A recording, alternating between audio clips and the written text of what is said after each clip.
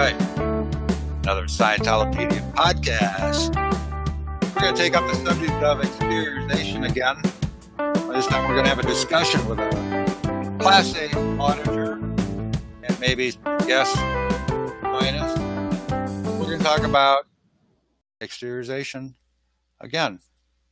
Kind of ended abruptly and took me by surprise, but welcome to the podcast, Scientolopedia podcast. We're talking about exteriorization. We're going to have a little panel discussion. If you saw or go to our YouTube channel or to the Scientolopedia website for under the podcast, you'll see the previous podcast on the subject of exteriorization, also known as out-of-body experiences, near-death experiences, astral travel. It's been called many things over the millennia. It's a phenomena that's been remarked upon, discussed, talked about, known, and there's lots of ins and outs, and we have a Scientological perspective we're going to continue to bring here, and I'm going to bring up, just by way of introduction of who I am talking about. Whoops. Okay, flunk for the engineer. The the guy who's running this. Who's running this show? This was the one I wanted to bring up. I wanted to show myself. My name's Dave LaCroix, president of Scientolopedia.org, and my guest I'm going to bring in here in just a second is Jim Newell. In fact, why don't I do that right now? Jim, you want to join us? Okay, hello. There he is. Welcome, Jim. Thank you very much, Dave. I mentioned you're a Class VIII Auditor, but maybe you could give us a quick little bio, your experience in Scientology, your training, and whatnot. Sure. Well, I've been in Scientology for a long time. 1971 is when I got in, and became same year. No kidding. I was in the. I came in during the Air Force, and I was in the Air Force, and actually got a little diversion where they sent me to Vietnam for a year or so, and so I was actually a Scientologist in Vietnam. I sold books and used assist processes in a war zone and stuff like that. So wow. It was very interesting. And then got out of the Air Force, and then like in 74 became a Class IV Auditor, and then and expanded Dianetic Auditor in 74 and 5, and became a lead auditor at LA Org, and then did several thousand hours of auditing there. And back in those days, they had all sorts of wild times back in the old days. It was a very interesting experience. And then then got on the briefing course and finished that around 78. And I just wanted to mention, because we've got a wide spectrum of people that are going to tune into this and be interested, but we're talking about training in Scientology techniques and methodologies, but people don't have an understanding how much time and effort and how sophisticated this technology is, I think, in a lot of cases. Because when you just rolled that off, well, I did the briefing course or I did Class IV, you're talking about just up to Class IV can be, months of training to get an expertise. And if you really, get to like a Class V Auditor, that's a real, sharpshooter, like technical expertise. The briefing course takes it to this other level. That's like, can be several years worth of study and drilling, right? There were several years of briefing course, and auditing at a major organization like the LA Org Day, that was like the case cracker organization for the United States. Absolutely. Right. Maybe in many respects, a very high level organization. And the briefing course did take several years, where you go and literally study everything in all the red volumes, all the technical volumes, and about 400 plus tapes and all the drills, all the procedures.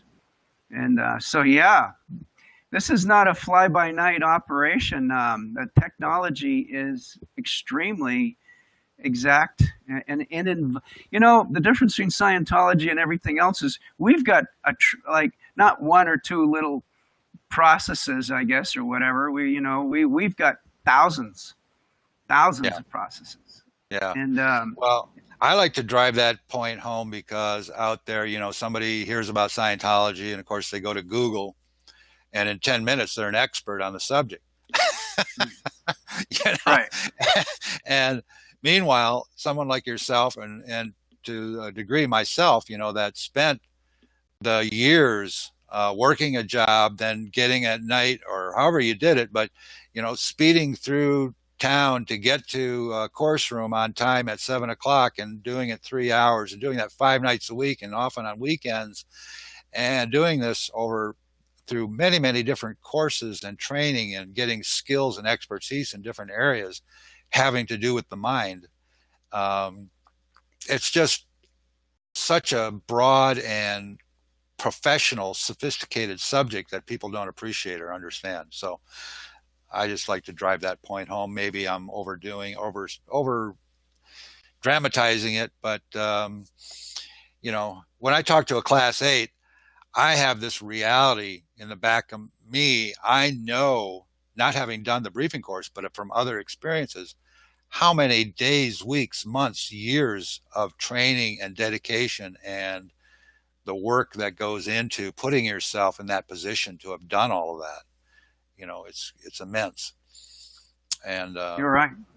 So, and that kind of bears or has bearing on this topic today of exteriorization, because when we're talking about it, we're not talking about it from this, you know, well, I saw David Icke or somebody out there, you know, some Maharishi talking about astral projection with a lot of fluffy, airy, fairy things. And I'm not invalidating the fact that they have a perception of what's going on. It's just that this is a very grounded, scientific, professional experience with this subject. So I kind of interrupt you on your story, but after you did the briefing course, and then from there, when did you do the Class VIII course? I did the Class VIII in '89. I've been a professional auditor since '74, basically. So, you know, I've probably got around 20,000 hours or more under my belt, and hundreds of people that I've successfully counseled. So, and when I was in the church, I was a very successful field auditor. That's probably how I escaped most of the church stuff, as I was just a field auditor. I didn't have to audit under I mean, you know, I actually redid the briefing course under one of their training things called GAT, Golden Age Training #1. I was going to ask you about that, but I didn't want to go off on too much of a tangent on. Anyways, we probably will have to. Yeah, we could have another whole discussion on tech evolutions and. We can talk about that, but yeah, I forced myself to do it. Frankly, hated the GAT stuff, but did it because I always was dedicated to this subject of freeing spiritual beings. I guess it's my purpose, you know. And so, anyways, I did become a Class VIII in late '80s, '90s. Became a permanent Class VIII in 1990. And that basically included where you had, you know, I did this at the advanced organization, so it was auditing a lot of the upper level people, the OTs, and I did it in the what they call the NOTS unit and stuff, the new aerodynamic for OTs unit. Right. So I've got a lot of experience on this exteriorization stuff. In fact, it's like water off a duck. Of course, people go exterior.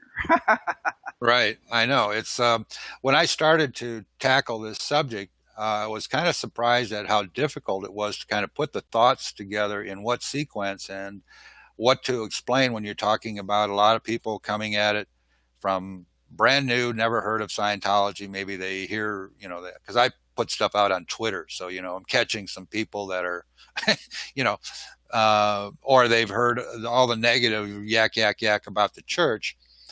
But even without all that, just breaking it down into segments or to make it somewhat understandable, you know, it was more of a challenge than you'd think, because to you and I, you know, people that have been dealing with this are, you know, now what, 45 years or 46 years, you know, it's not a new topic, but to a lot of people, it's like, what, huh?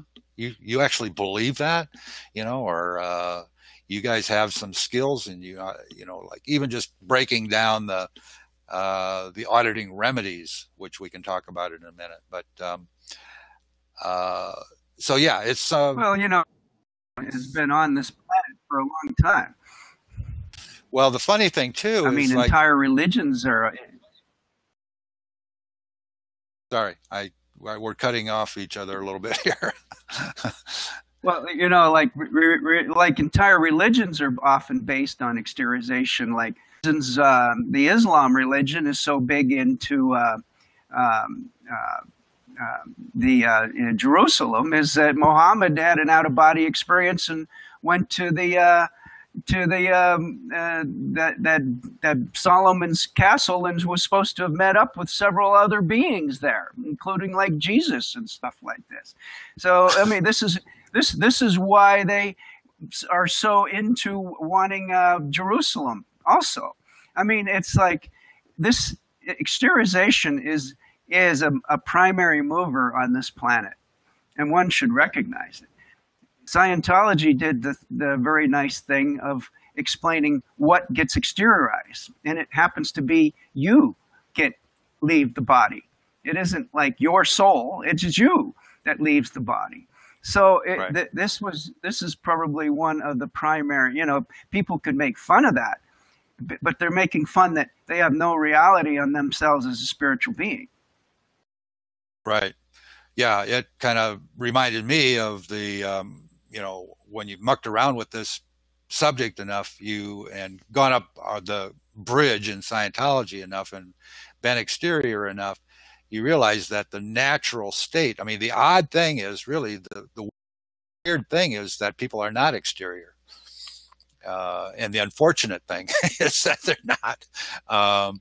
And the whole history, the cosmology of the universe is sort of tied into this subject as well. I mean, the idea that you have beings that are not tethered to a physical body has upset some people, and it upsets people today, a certain type of person out there in the world who don't want, you know, people to be that free, because we're talking about freedom. So it's kind of almost the end result of all of Scientology is that people are exterior. Would you agree with that statement? Absolutely. Well, you know, in the old days of Scientology, when I believe it was more on purpose, is the entire purpose was to create total freedom for the spiritual being. Now, I think the total purpose of Scientology is to make big buildings or something like that.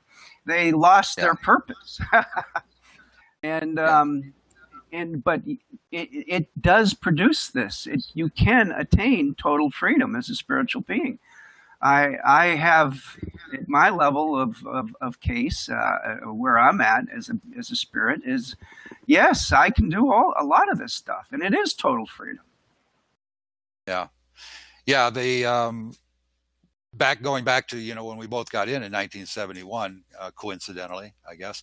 It was a good year. It was a good year, yeah. But not only were the orgs far more spiritual, but the people coming in and the people getting interested, it was, you know, you had Dianetics, which kind of it's very valid subject, and it appeals to people, you know, people that are in grief or have physical pains, and there's a lot of this sort of like body oriented things that it addresses and helps extricate the spirit from. But the bigger majority, at least back then, were attracted to Scientology based on these kind of ideas of exteriorization and spiritual quest and spiritual enlightenment. And so that's why I'm doing, by the way, why I started doing this podcast is because I'm tapping into that idea and I'm reaching out to that whole, band of beings that are out there. They maybe never even heard of Scientology, or if they have, they've got it wrong. They've got it in a negative light as far as the subject goes. But yet they're very tuned into spiritual things. They're into, putting out messages of love, of spiritual concepts, and we should be aligned with those people because we're very much, not only are we doing the same thing, we should be the leaders. We should be talking about it to the Maharishis or the gurus and so forth, and helping them maybe understand the phenomena a little better. Well, you're absolutely right. I have talked to some of these individuals. I remember when I was in the Air Force, I talked to a Buddhist monk who had been sitting on a mountaintop for three or 4 months. And we had talks about that. I was a new Scientologist at the time, but I had already run other lifetimes. Scientology is so fast. You can attain stuff that people sit on mountains for years that haven't attained. You can get this kind of stuff in a few weeks. I made the joke in the last one. I said, well, I'd go do that, but I like pizza, so I don't think that would work for me. I'd rather get my spiritual enlightenment where I can also watch a football game once in a while, maybe. The funny thing about this guy is, here I'm fighting wars.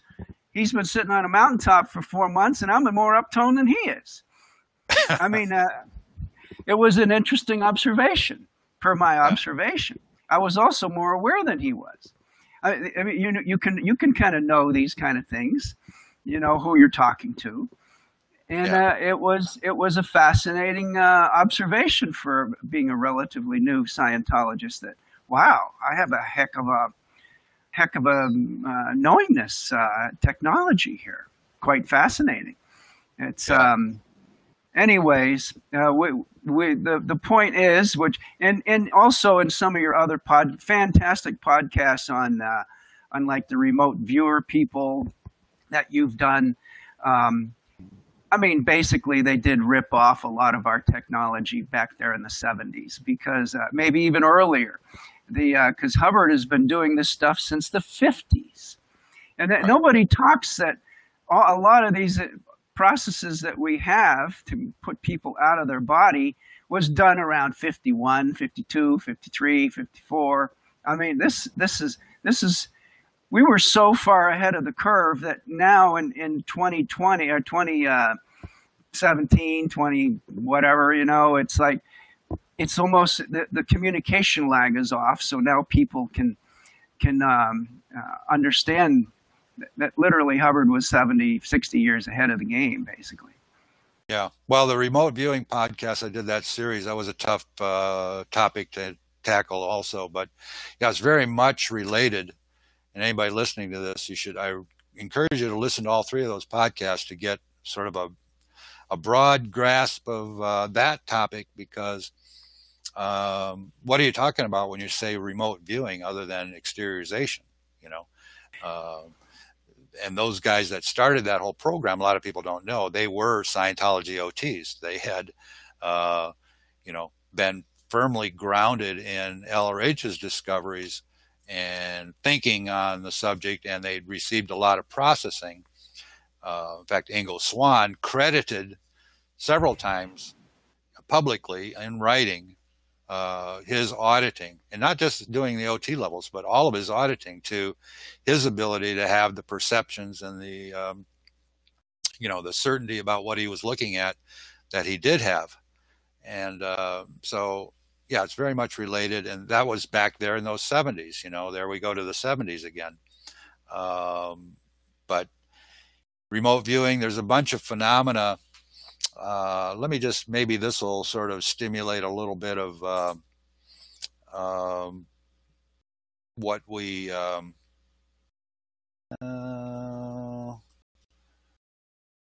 might want to bring up. I'm going to move this along to. We sort of touched on this, but I'm just bringing these up for your sake, Jim, are some of the questions we might want to try to answer. Some of that I made a stab at defining in the earlier podcast, like what is it, and I played an L. Ron Hubbard description of it. He talks about it in that podcast. But well, you want to listen to that L. Ron Hubbard description of exteriorization? Should we do that? Sure, we can put our evaluation on what Hubbard said on this. Yeah. Yeah, right. All right. So this is what Ron had to say. It's acceptable. All right. But the phenomena of exteriorization takes place rather easily today in Scientology. We fought for this hard in 1952. There have been numerous methods of exteriorizing people, and all of them, because they are directly addressed to exteriorization, have definite liabilities, and exteriorization is not a stable fact.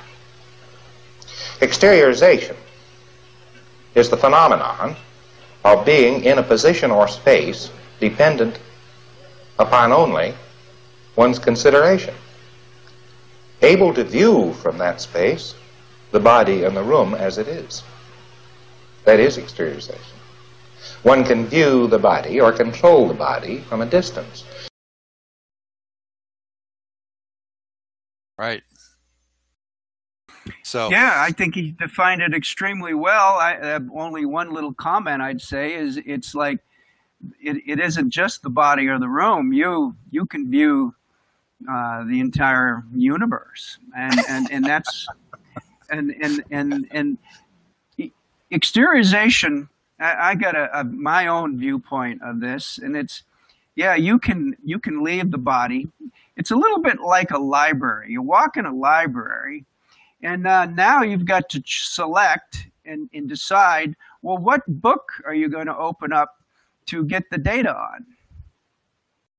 Yeah. And so basically the subject matter of, and that includes like the universe. What part of of life, past or even future, are you going to put your attention on with which to perceive, confront, and evaluate your perceptions on? And this opens up the entire gamut of the Thetan, the spiritual being's abilities. Right. And that it takes discipline for sure. It takes that ability to hold positions. And this is where auditing itself comes in handy, because, they talk a lot about Scientology being a mind control cult. I guess the opposition type people that think only being a body is the correct normalcy.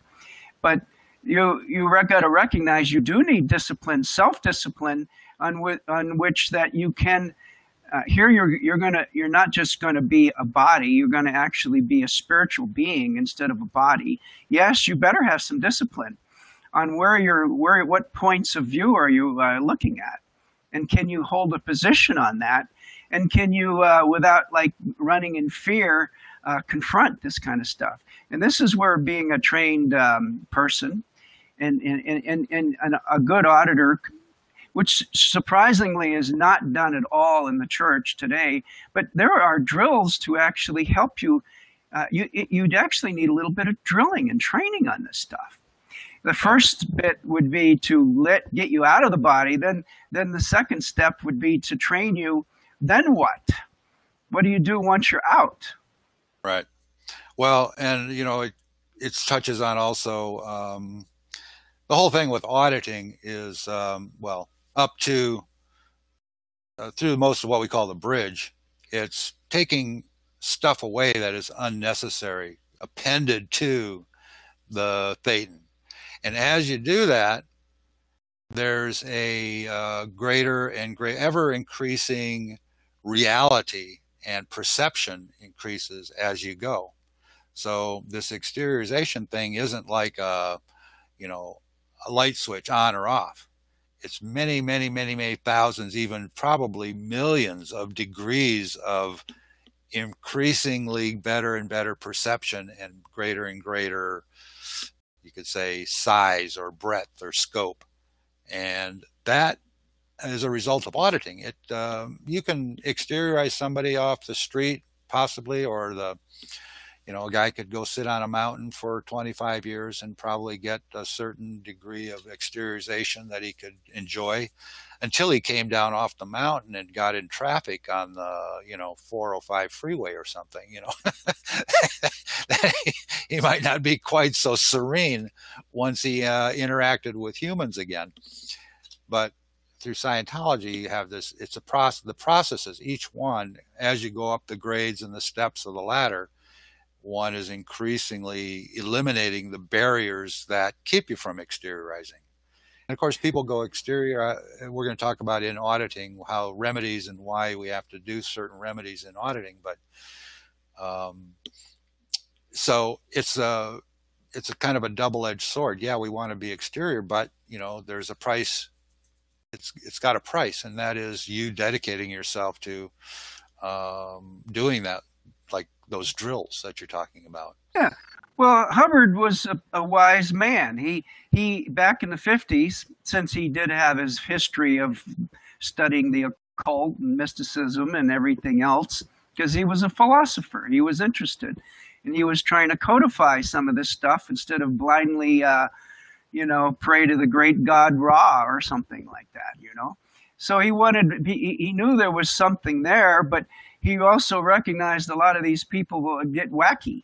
So what would be nice is to be able to have an exterior spirit with ethics that didn't need to go off and do weird, strange dramatizations. And this has been part of the problem of an OT, an operating thetan, is that frankly they could do certain things, and we've had people throughout. I'm sure Jesus was an operating thetan. I'm sure probably Muhammad was an operating thetan. Buddha was an operating thetan. These people could create effects and influence people. But Hubbard recognized that if just to get you out of the body, you better have your what you'd call case, the way you respond to the environment, the way you better get that handled. And this is where the science of Dianetics comes in handy, is because it gets rid of a lot of these aberrative incidents, which literally can throw you out of present time and make you do irrational things. So Hubbard recognized he could throw you out of the body, but people would often come back in, and it's because they didn't have their case handled. So this is the bridge, is you get your case handled so that ultimately you can be free, totally free as a spiritual being. And the other little factor is it is a bit like an onion peel. You peel off one onion layer, you feel fantastic, and there happens to be another onion peel just beyond that, and they got to confront that. It's a lot of aberration that has to be handled, because we've been around a long time as immortal spiritual beings. Yeah, word, as they say. Yeah, it's a lot. That's handle. That's the other thing. He found out we're immortal spiritual beings. I mean, that's a big deal. These are like major, people can make fun of Scientology, but he clearly, concisely defined these. He defined he defined a spiritual being, which would be like static. If anybody wants to do a little bit of a research project, which we could have a whole nother talk just about what we call Axiom 1 and 2. But he defines, like you just mentioned, a static and what the spiritual being is in very precise sort of scientific terms, which is unprecedented. You know, I mean, it's just mind blowing that he was able to do that.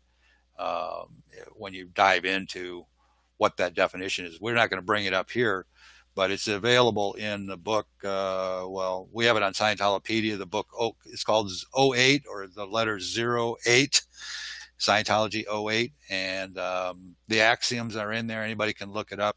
Maybe I'll put a link to it at the end of this podcast. By the way, I should interject too, at the end here, we can, we'll maybe give some exteriorization processes for people, like I did on the other podcast on exteriorization. So, you know, there's, like I said, there's so many facets to this and questions that people have. Let me just bring that where we were. So, you know, what is it? It's, well, it's being outside of your body, as L. Ron Hubbard described there.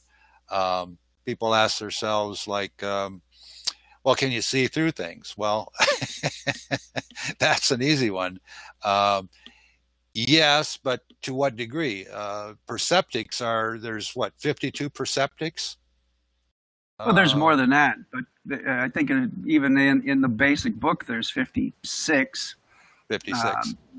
But there's even more than that. I've spotted a few extra ones. But I mean, you see, one nice thing about being in the free zone is that you can look and you can be your own researcher on this kind of stuff. It's like Hubbard did the hard stuff. He blazed the trail, and it's okay if you spot an extra perceptic or two. It's valid for you anyways. Yeah. And my point was just that there's, you know, people say, well, how do they know if they're exterior? And a lot of people have been exterior and they didn't know it, or they wouldn't call it that, or they wouldn't recognize it as that, because they might have perception. Like the mother might have the perception that the baby's upset upstairs, and not based on any empirical observation, but she's perceived it. She's got her perception out. And people do that all the time, while driving, while operating equipment, by playing sports. I would do it when, as a kid, playing basketball. I noticed I pretty much had 360-degree perception. Like if somebody was guarding me or behind me and whatnot, and I developed it so that I was perceiving all around me without the eyes. So it's a many different layers and many different faceted thing about your perceptions as a being outside of the body. I think that probably the biggest thing regarding exteriorization is that you don't go around invalidating or even evaluating, you know, deciding that, oh, I couldn't be this, you know, it's crazy, invalidation. Oh, I really didn't perceive that.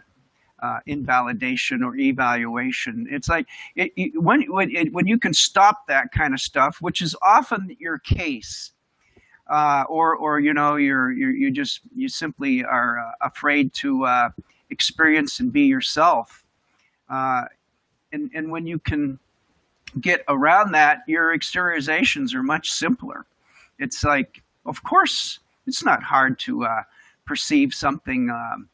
Like, say, in your room while you and I are talking. It's just a matter of deciding that, yeah, I'm in that space with you right now. It's like, right. And it's like, it's almost that simple. And and also there's also this other factor of thinking that the physical universe is senior to your own perception, because you may not view things exactly the way it is in the physical universe that, like, bodies are seeing. Because the truth of the matter is, as spiritual beings, we are more in the spiritual universe, but we happen to be occupying ourselves in the physical universe. That doesn't mean we're part of the physical universe. So these are like high-level concepts, but it happens to actually explain a lot of the phenomena, including like that phenomena of ghosts and things like that.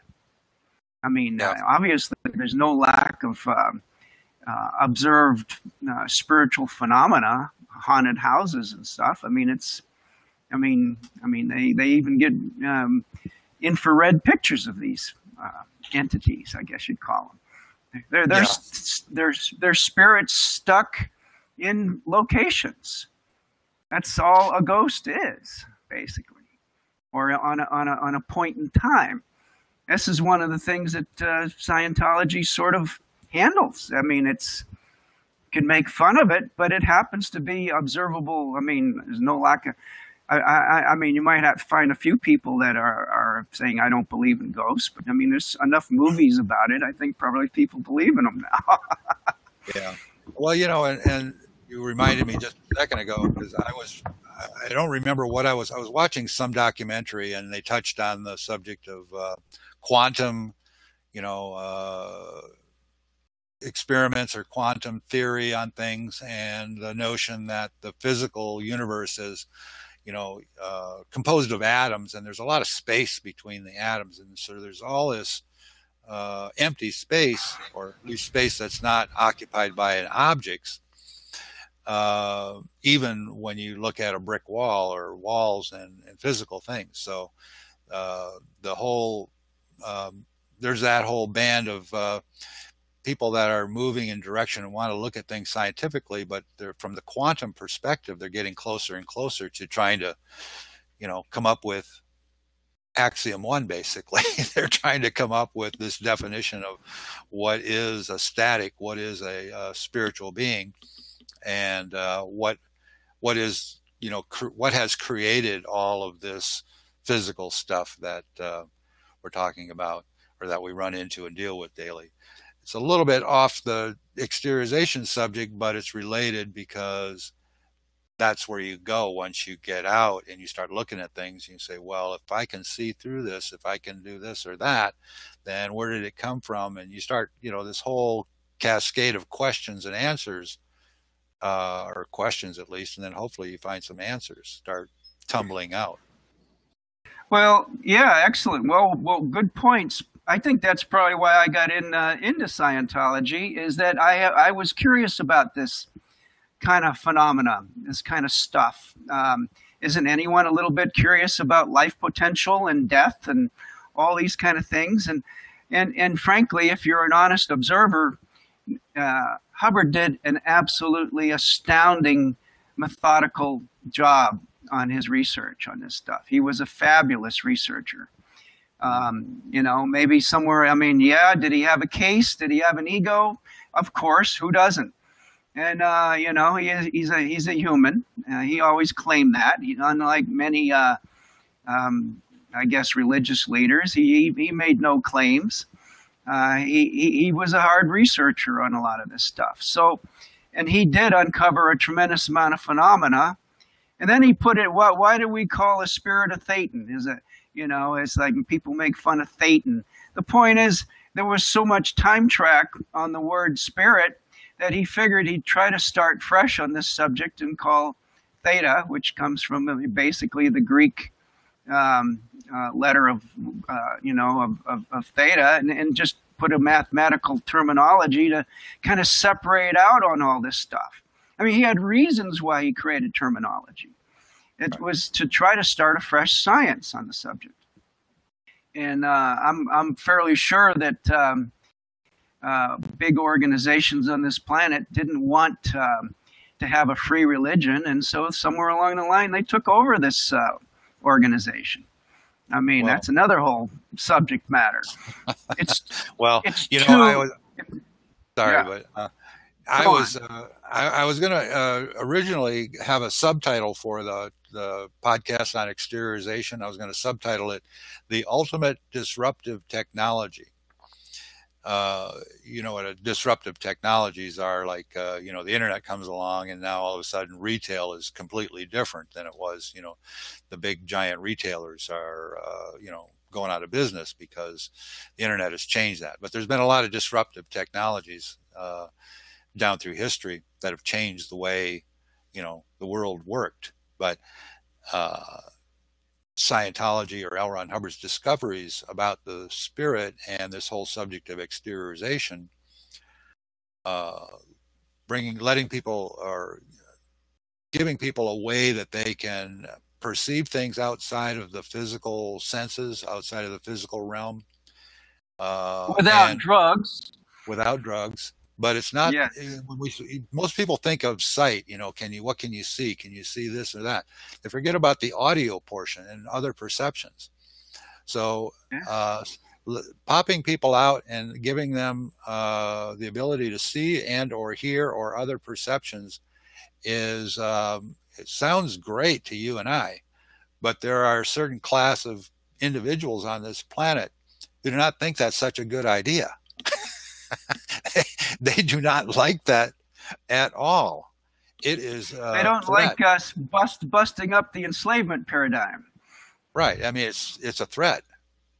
And Correct. Personally, the reason I did the remote viewing podcast is because, as you know, that was it was created by Scientologists, but it was paid for and sponsored by the CIA, basically the deep state. Now, they find out that they get proof, empirical proof of these things, and these guys being able to collect data on their own installations, which they did, outside of their control.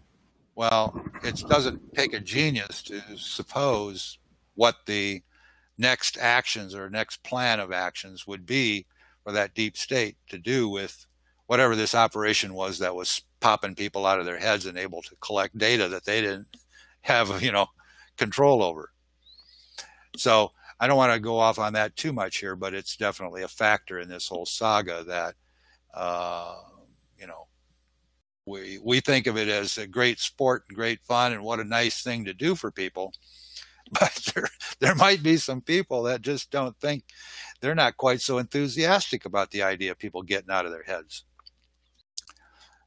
So, well, you're right. It's it's intention. An ethicist should have the intention to make you as a spiritual being totally free, and recognizing it is a gradient process. It isn't a one-step deal, but it is gradient, but it can be attained.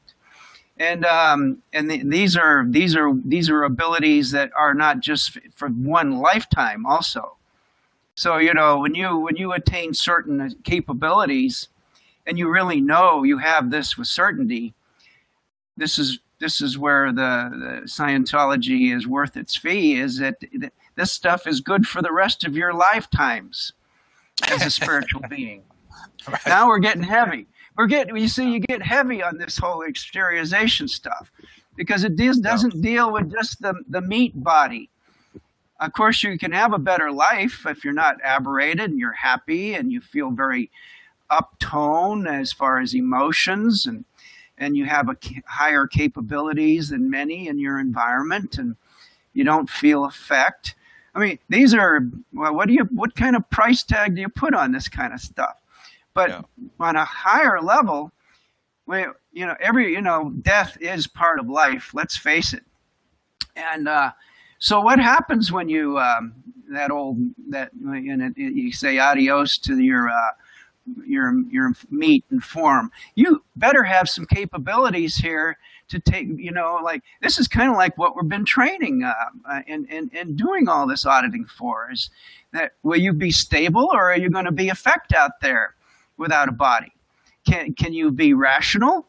Can you be a causative spiritual being? Can you decide on what body you're going to pick up, if you even want to pick up another body?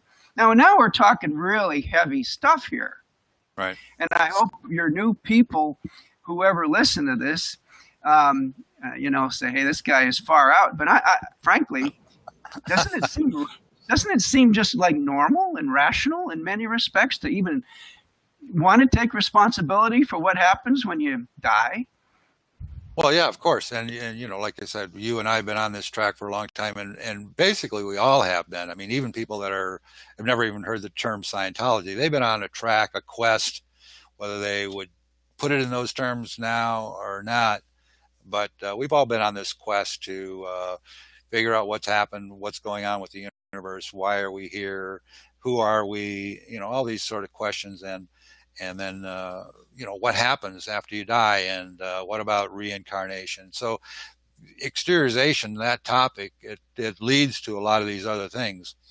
I've touched on it in, like on Scientolopedia, I did an article on indigo children, which is a phenomena that's been noticed. A lot of people outside of Scientology have noticed there's this crop of children that's coming up the line these days, or coming into existence, that are either empathic or, they're sensitives. They describe them by different ways, but basically they haven't been, they're a new breed, you could say, of being, which again, another whole podcast just on that, what happened and why we're seeing that. But it's a phenomena that's related to, if you take the logic of that, you can exteriorize, well, and you're separate from a body.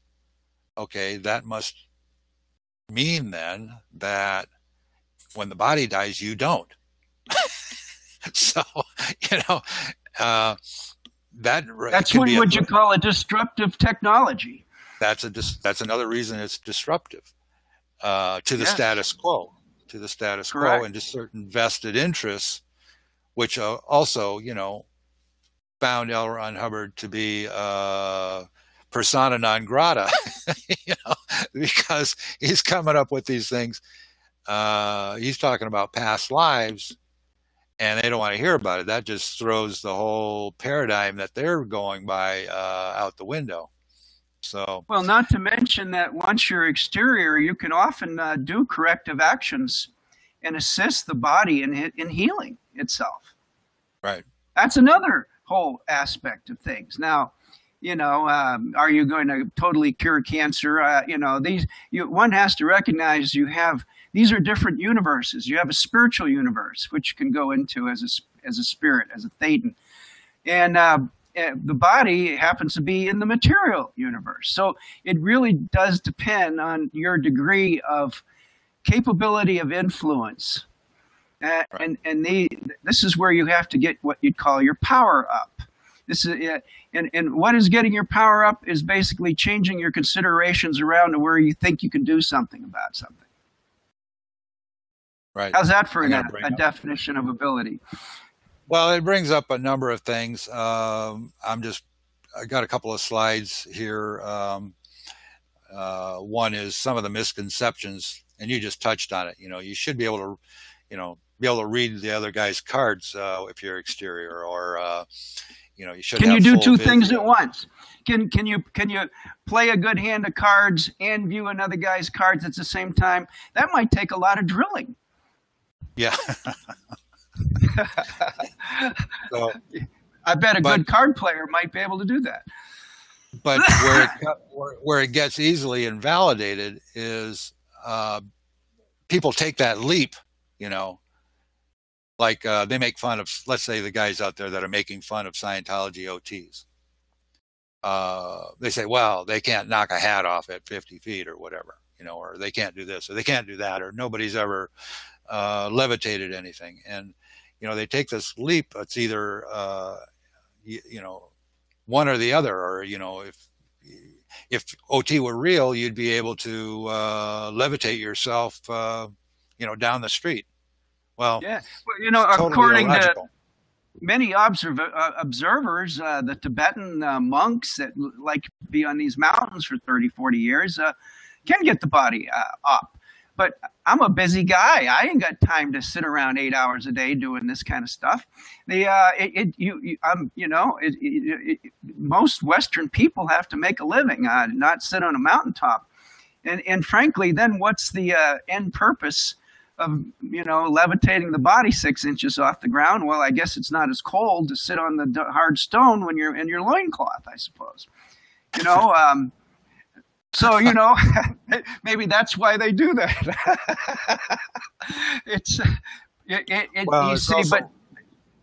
Yeah. Sorry.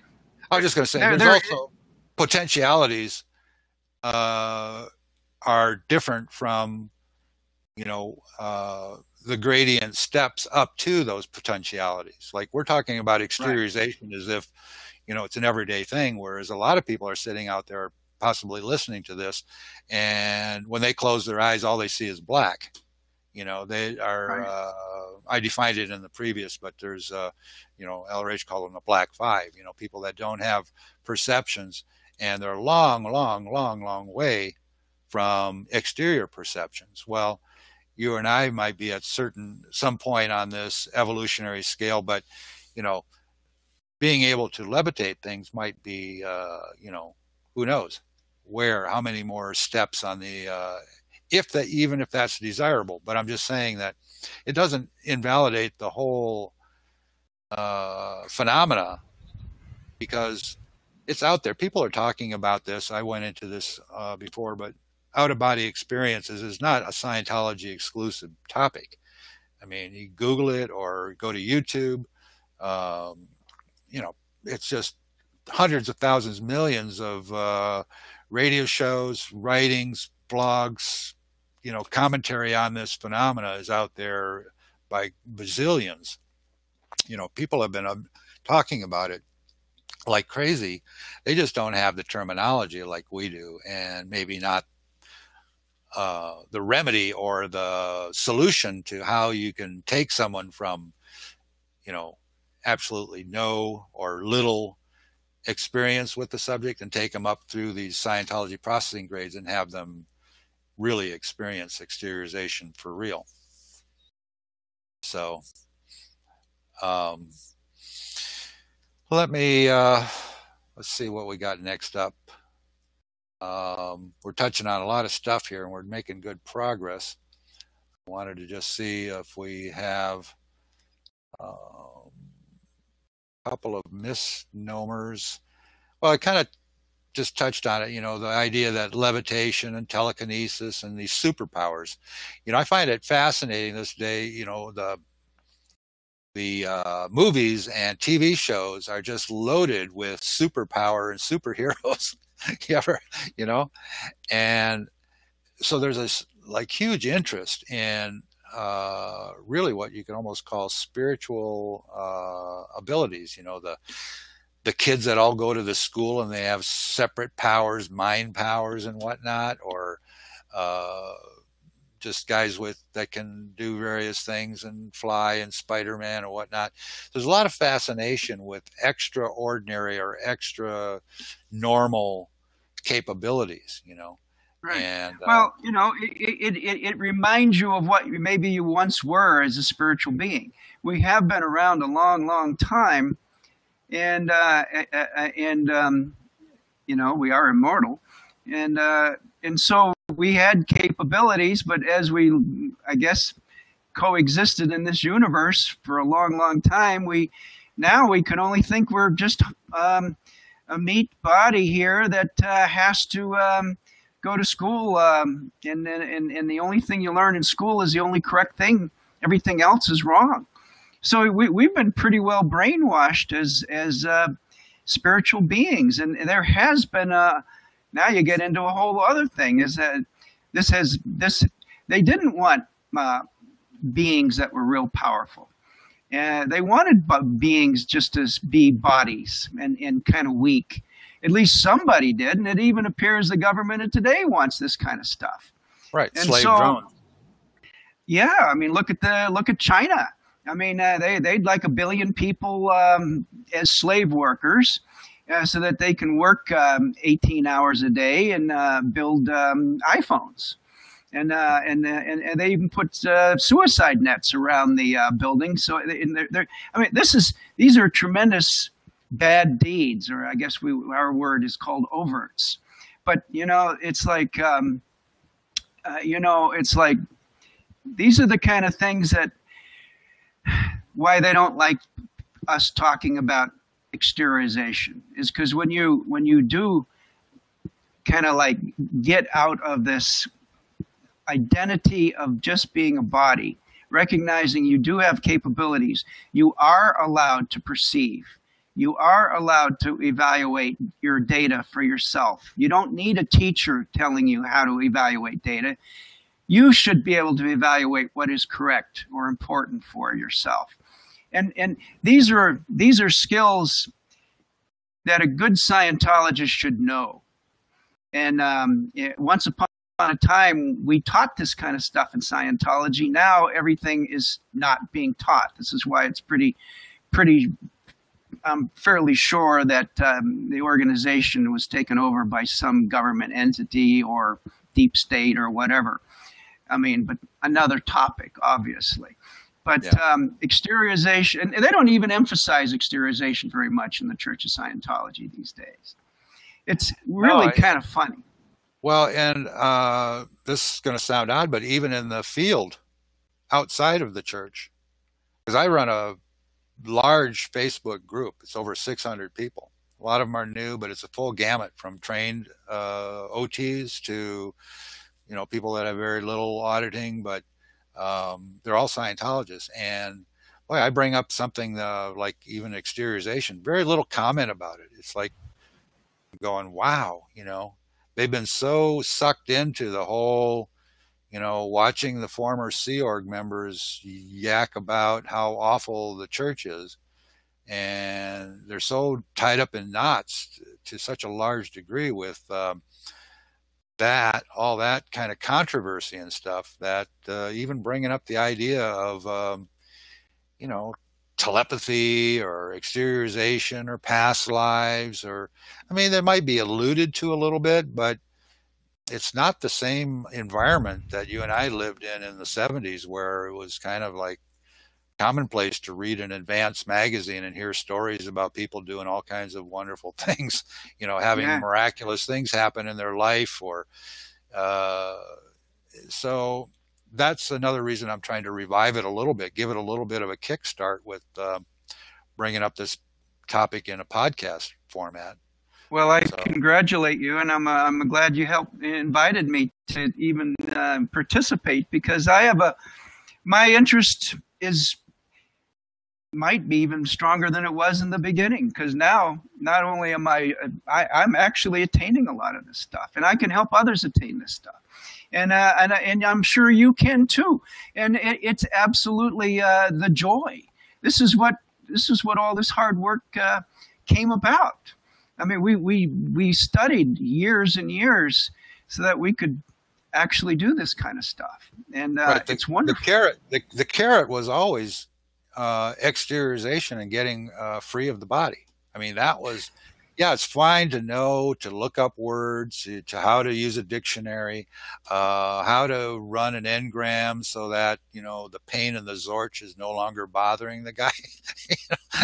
And that's miraculous stuff. There's nothing wrong with it. But the carrot at the end of where the road was leading was always, this higher, to a large extent, what I feel like I've achieved now as a result of all these years of effort. But yes, that's what it's all about. It's not about buildings or carpeting, how many yards of carpeting or how many boats or how much, watching a seminar of somebody talk or whatever. It's, that's why I like to always keep that as the high, think high, look high, go shoot for the moon, and if you're not quite there, okay, but at least you're going for it. Yeah, like an interesting point, exactly what you said there. But whenever Scientology in the old days would get attacked, Hubbard would say, "Well, push total freedom," and have that intention, and the attack will go away, and it would. Now now I think the church just says, hire the best lawyer that you can and sue them for copyright infringement or some jazz like that. They have lost the purpose of what Hubbard was, what we're going for. In fact, my wife had an interesting viewpoint that there's a thing in Scientology called the administrative scale, where it goes goals, purposes, policy plans, and then it goes all the way down to statistic. So, what happened is they put statistic as the highest importance, and they put goal as the lowest importance. Yeah, it's like that's my opinion. That's if you look at it, it's probably one of the things that happened. They in OTs that no longer get a little bit of thrill about exteriorization. Well, they've just bought in to the. They've had too many losses, or maybe they my theory on some of these characters is that maybe when they got their auditing in the Sea Org, they were either tired or hungry, or they were forced to get the auditing because, or they had big problems in getting back on post because this is what the real true intention was. And you do have to take the responsibility of enhancing yourself and the time and the effort. It isn't a one-shot deal. There's work to do here. You have to take responsibility for yourself as a spiritual being, and the rewards are extremely high.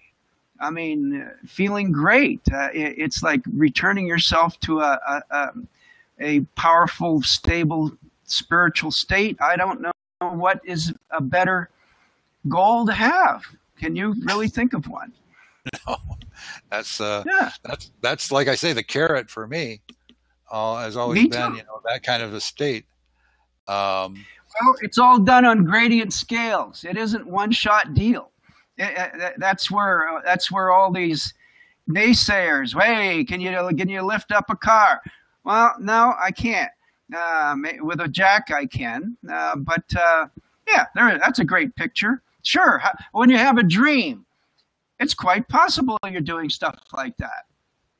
Yeah, I talked about that in the previous episode or my presentation of a lot of people when they dream, so-called quote-unquote dreams are a mashup a lot of times of exteriorization and then maybe some mental image pictures come in.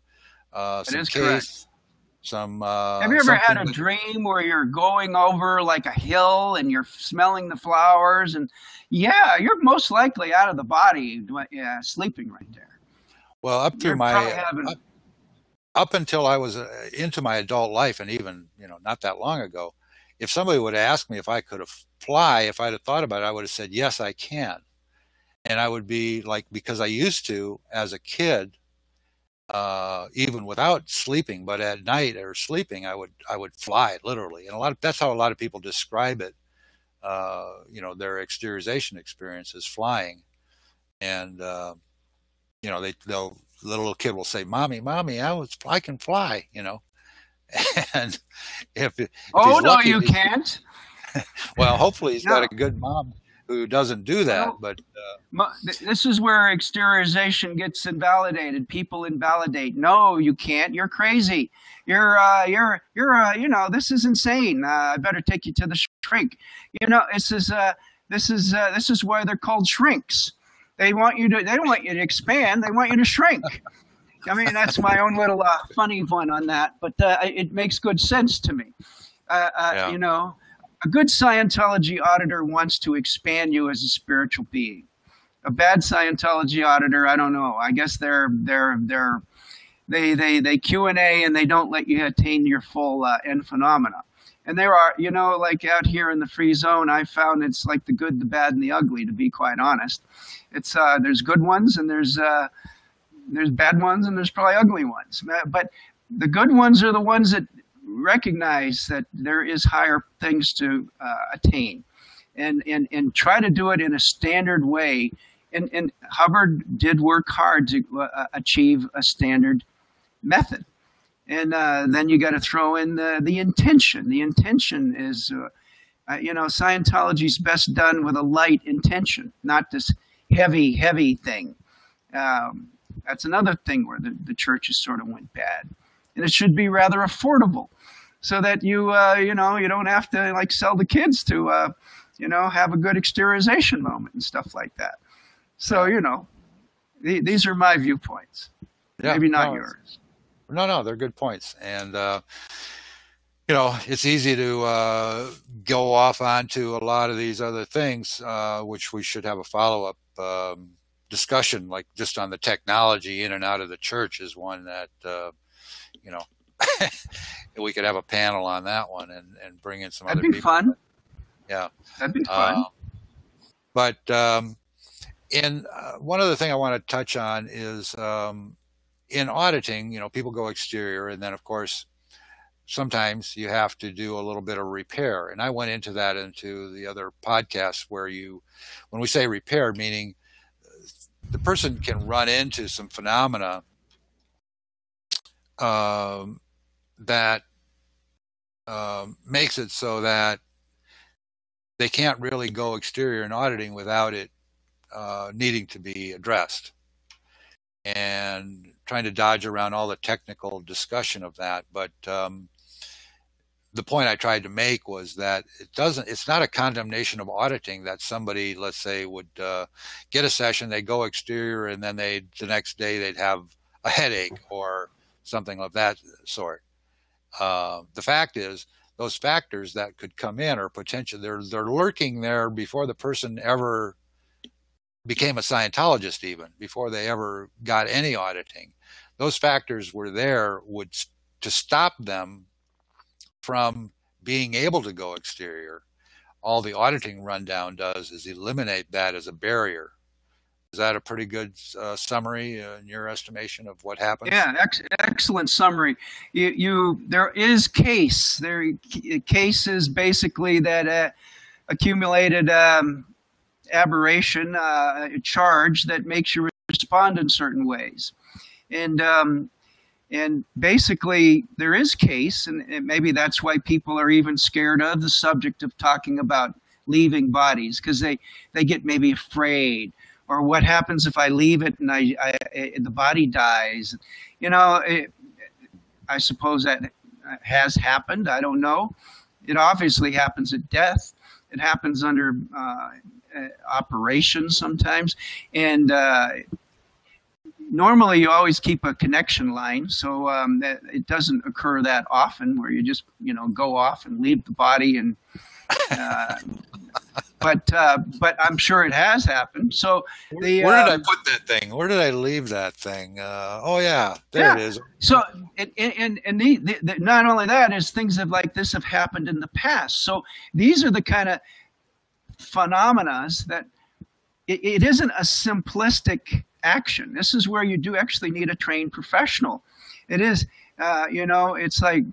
There's no lack of organizations that probably can get people out of their body. But so what happens when something goes wrong? Can they handle this? I don't know about them, but I know we can. This is where Hubbard spent the time. He recognized that just because you left the body didn't mean you handled all the case. And he found it was better to handle the case first before you try to start dealing with the upper level exteriorization things. Well, and it makes it more stable. And that's why, none of the auditing of the quote unquote bridge, the standard auditing that's taken all the way up even through the current OT levels, don't address, they're not directly designed to exteriorize someone. None of them. It sort of happens as a byproduct. It happens. It can happen on any auditing. Exteriorization could happen on any auditing. I mean, there's specific processes that can get you out of the body if you do it long enough, but it can happen on any good session. Right. Well, and my theory is, now this is not standard tech or LRH, but every end phenomena, what we call an end phenomena of an auditing session, where you have the person feels good about it, there's certain needle phenomena where everything's nice and smooth, they're happy, they had some sort of realization as a result of what you're running. To me, that's, you can almost call it a micro exteriorization has occurred there as well. The person has let go, got a little more space, a little bit broader perspective on something. In that corner of his own universe, he's seeing things that he never saw before. He's exterior from that to some degree. Now, it's not listed as the standard end phenomena of an auditing processes, but from my perspective now, that's in effect what's occurring all along the way. From the most beginning processes all the way up, you're getting these little ping, ping, ping, these little releases of a greater degree of bigness, you could say, or something like that. I think that's my theory. Yeah. I think it's an excellent observation. You see, we are already exterior as beings. You know, Hubbard in the early, one of his early books likened a thumb as the thetan, as the spirit, and a sliver is a sliver in the thumb, and that's the body. Now, except all the considerations are, as a spirit, is that you're the sliver. Uh-huh. Yeah. So there are, but who made these considerations? It is the spirit that made these considerations, that he is the sliver. And so he's got a lot of considerations about being trapped. He's trapped himself. Others have helped trap him. And so we're basically... And he's trapped others. And he's you see, it's on all flows, and that's the killer. That part of it right there is the he's trapped other part. In other words, welcome to planet Earth and the physical universe as a spiritual being on planet Earth at this time. And we've got the technology, and it has to be done in increments. You know, it'd be great if we had like the one shot, hey, we got the sliver out, just like that. Now you can take the sliver out, but all the considerations that he hasn't viewed, often the sliver goes back in the thumb again, even deeper sometimes. Might want to repeat that because you're cutting out a little bit. I don't know if we're getting a lapse in the connection or what. So you can get the sliver out, which is basically you basically get the sliver out of the thumb, and then you recognize you are an exterior thetan. But the sliver can go back in the thumb because you haven't handled all the considerations, all the case around this phenomena. And that's basically what auditing in the bridge is. And that's probably maybe where people consider, hey, this is like not, you know, this is like a funny, you know, this isn't really true because I felt I was out once, but now I'm never out anymore. The point is, more case just moved in. This eventually can get handled. Probably, it should get handled on the upper OT levels. That's what I've experienced. Yeah. Well, myself too.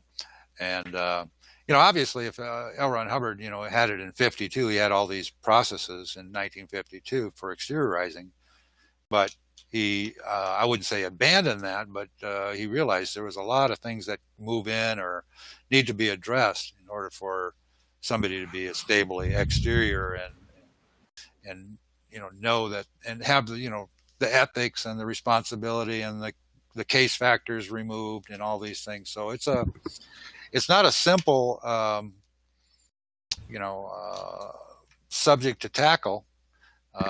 You know, going free. Why do you think we've been trapped so long? Is because we weren't supposed to get out. I don't think. So I mean, this is how valuable Scientology is. It actually frees you as a spiritual being, and reestablishes your immortality as a spirit. You tell me how many billions is that worth? You know, it's worth it. It's worth the work. Absolutely, and it might exceed some people's reality to say this, but you know that the talking about, you know, how much effort went into trapping us and the technology and to do that is very, very sophisticated. Some very, very, very smart people and engineers and technicians using technology way in advance of what exists on this planet have been employed. Just take a look at the kids. I don't know. You ever been to a restaurant and you look around the restaurant and the parents and the kids, and where are the kids? They're in their little box. They're in their little video phone. These kids are being trapped in these electronic devices. I mean, this is done right currently on planet Earth. And yeah, you're right. It has been done with very sophisticated technology on the time track, but it's being done right now. Of course, the good news too is it's also being undone right now. That's true.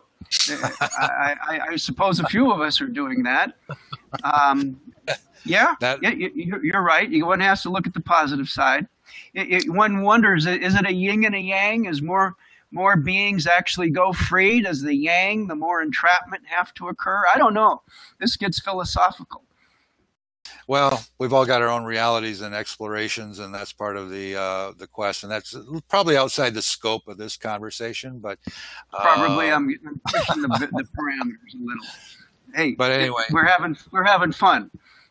I think we should probably wrap up. It's been one thing is for sure. This topic is not going to bore, and we'll probably have to have another conversation or a follow up.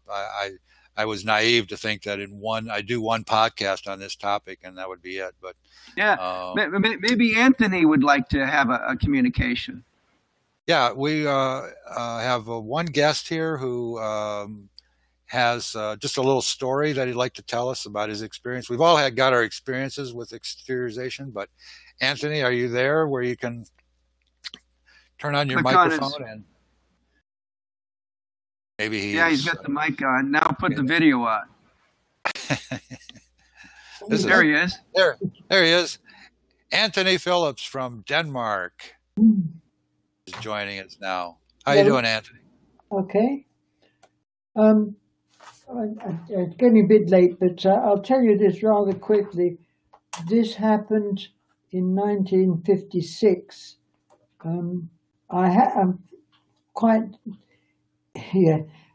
When I was on course, this was the HPA course, the last month I was twinning with Pamela Kemp, who was Ray Kemp, who became Ray Kemp's wife. Uh-huh. I got a session from Ray Kemp. I got an intensive, and Ray Kemp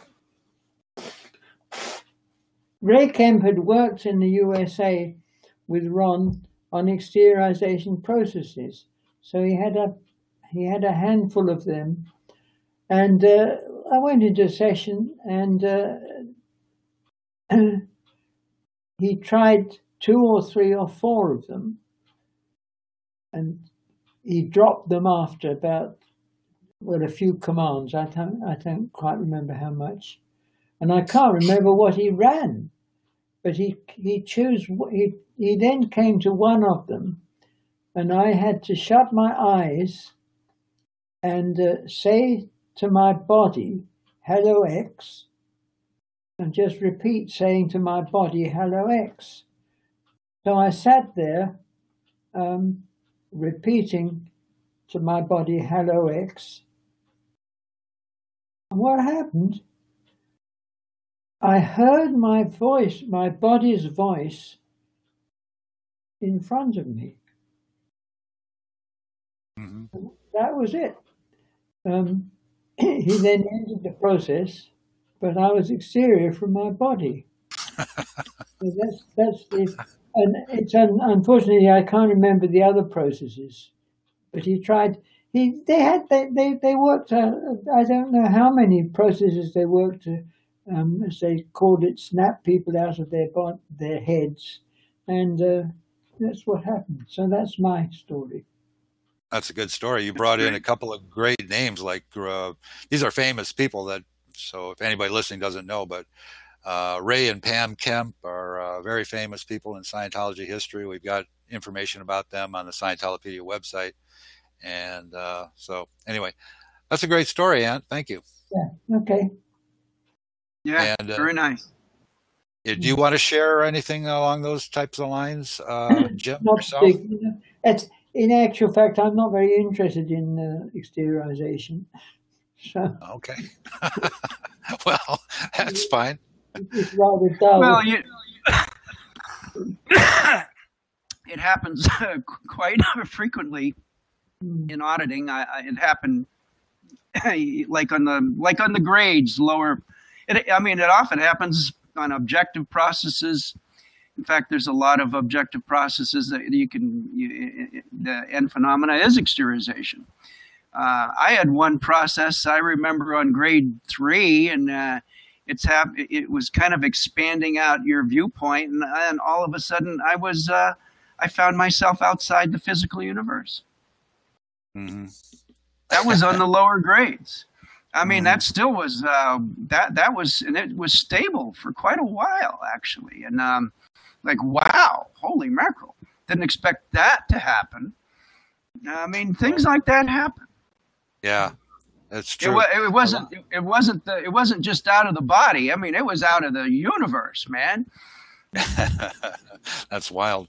Well, a lot of us old timers do remember when the first thing you did was something called TRs, or training routines, and people would come in and they'd sit down and do these TRs. And son of a gun, if they weren't going exterior left and right, and all the people that talk about going exterior, just doing these, it's not even auditing. It's a training drill that you do. They're still available, but I don't think the church does them, at least not as an introductory matter. They don't do them anymore.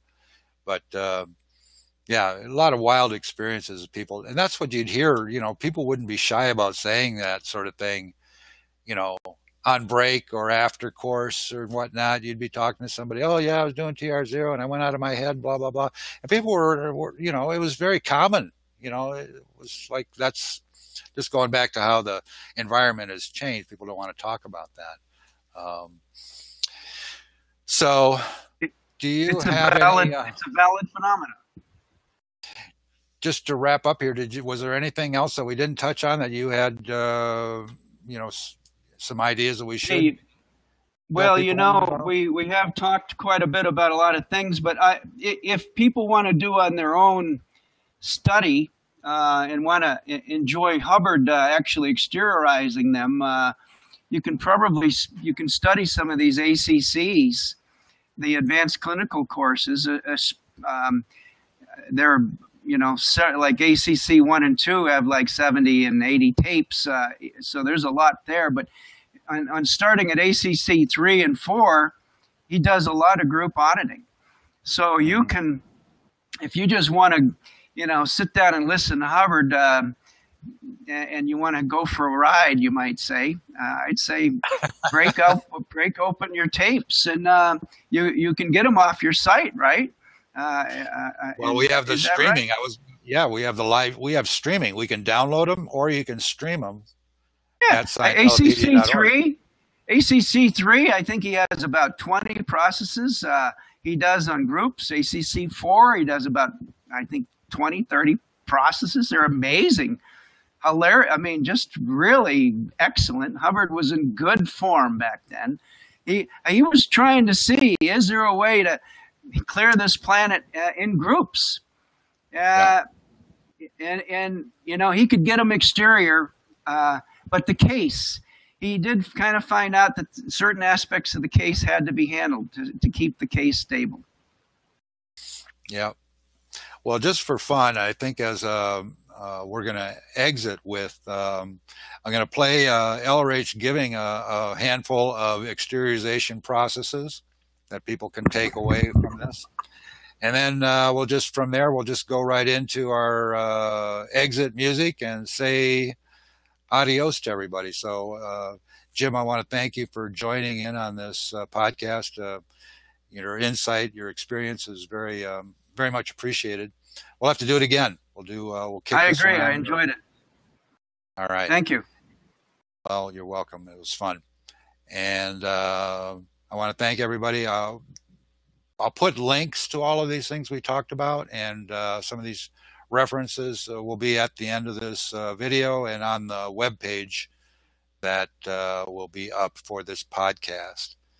So here's L. Ron Hubbard discussing some exteriorization processes. One of the early mechanisms of exteriorization was simply to get the guy to change his ideas in this fashion. I can control this body, I can't control this body, I can control this body, I can't control this body, I can control this body. Just get him to run those two alternately, one after the other, and blong, he'll go out of his head. Of course, he'll come back in, too. People who've never been out of their heads will go out on that one. The task in Scientology today, however, is not getting people out of their heads. You could exteriorize yourself simply by grabbing your head with your two hands and keeping your head from going away. You go out of your head. I mean, it's as easy as that. Now, if you want to be a little more definite about it, why, grab hold of your knees and grab hold of your head. And keep your knees from going away, keep your head from going away, keep your knees from going away, keep your head from going away, keep your knees from going away, keep your head from going away. Let's just shift your attention so that you won't get too fixated. I don't know how many hours you might spend at it, but in the final analysis, you would go out of your head, that's for sure. Zong. Now, how good your perception would be, that's another question. How willing are you to see, look? You might go out of your head and just be totally lost and dumbfounded. Well, there'd be nothing wrong with that either, as far as that's concerned. But any phenomena which occurs beyond the point of willingness to be out of the head or control a body from a distance is regulated by the scarcity and abundance of bodies and universes. And if you can't see your body, then there's a scarcity of them. If you can't see the universe, then there's a scarcity of that. And that's all there is to that. As far as getting somebody out of his head is concerned, this is almost a kid trick now. The earliest technique on this still works. Try not to be 3 feet back of your head. You're allowed to be there. It still works. About 50% of the population gets 3 feet back of their head simply by being told to be 3 feet back of their heads. They can't help themselves because somebody else can always exteriorize a person more easily than he himself can. Obviously, he has been overwhelmed so often by other determinism that it is more effective upon him than his own. So an auditor walking up to somebody saying, be 3 feet back of your head, is very likely to pull it off. Very likely to pull it off. It's other direction. The person really wouldn't even have to know what the auditor was talking about to obey this command at once. That's because on the whole track, the adventures of a Thetan include being banged out of many heads. Here's exteriorization. Keep your head from going away. Take your hands, hold on to your head, and keep them going away. There you go.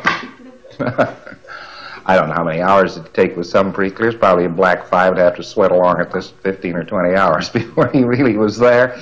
But he would get there on that one technique. That's quite amazing, isn't it? Now, that's what we call advance. There are probably about 5,000 other techniques. Some of them quite unreliable, some of them pretty good, some of them fair. And this is the only shotgun one that I know of, the one that doesn't ever fail. It's only contingent upon one thing, being able to take hold of your head. That is a necessary prerequisite to that technique. All right. Thank you very much for joining this recent podcast on the subject of exteriorization. Never gets old. But go to our website, Scientolopedia.org. Follow us on Facebook. Go to our YouTube channel. And by all means, get out of your head. Bye. This is Dave LaCroix.